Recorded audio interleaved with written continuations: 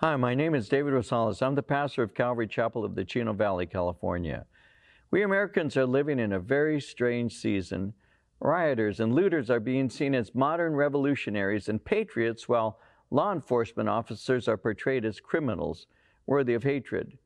There are those who appear to think that the death of George Floyd was so unjust and made them so sad that it became a good reason to break into a store and steal a 70-inch television.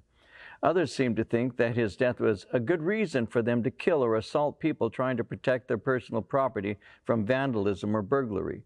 While all of this went on, mayors ordered police to stand down, allowing mobs to rule the streets, vandalize cars, spray paint walls, take over buildings. In Seattle, so-called protesters are occupying 6 city blocks, calling it an autonomous zone. This simply means that they have declared that they're not subject to the police. I wonder who they truly are subject to. If they can't control themselves, I doubt that they'll be able to control anybody else. In the midst of this, some are calling for the defunding of the police in their cities. LA has begun doing so because by defunding the LA Police Department, they're able to fix the problems in Minneapolis. What a brilliant idea. The city is so clean and peaceful. Who needs police protection anyway? If somebody decides to break into my house, I'll just step out of the way and let them. Who needs the police? After all, people are really good. All I need to do is let them do whatever they want. They won't hurt me or my family. Or will they? Perhaps I'm just old. Perhaps I'm naive. But doesn't this strike you as insane? Spineless politicians, seeing this as an opportunity to grab power, have lined up in favor of anarchists, and we don't even blink. It seems obvious that America is being set up for a takeover, but many don't see it. One problem after another, whether it's a bogus impeachment trial, pandemic, simple race baiting, it's all sufficient to escalate fear and anger. I wonder which party benefits from this. It's interesting how the news stopped reporting on the coronavirus and suddenly the virus is no longer a problem. Apparently riots, renamed protests, are more interesting and effective. Whatever disturbs people becomes the most important news. I expect the world of non-Christians to react in the ways that we've seen. What grieves me is observing how many professing Christians have been so easily deceived. Look around you. Is your neighborhood relatively peaceful? Why is that?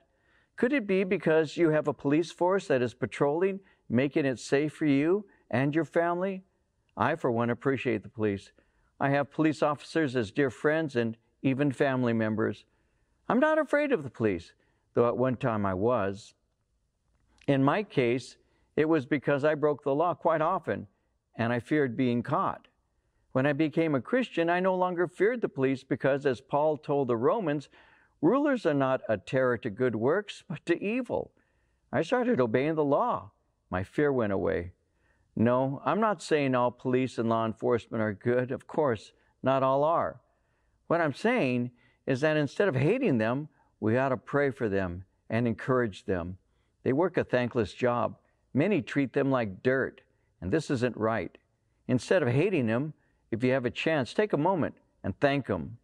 They need our support now more than ever.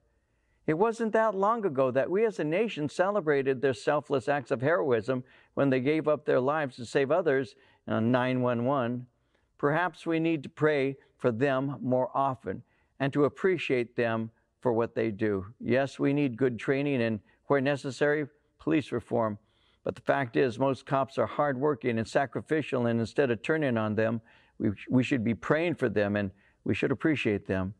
We might want to remember what George Orwell once wrote. He said, "People sleep peaceably in their beds at night only because rough men stand ready to do violence on their behalf."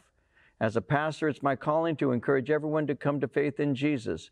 He works to change lives. The more followers of Jesus, the less crime. The more law enforcement officers who are saved, the better the cop. For those of you who disagree, next time you're afraid and need emergency assistance, ask someone on the street to help you instead of a cop. Let's see what happens. This is David Rosales, pastor of Calvary Chapel of the Chino Valley, California.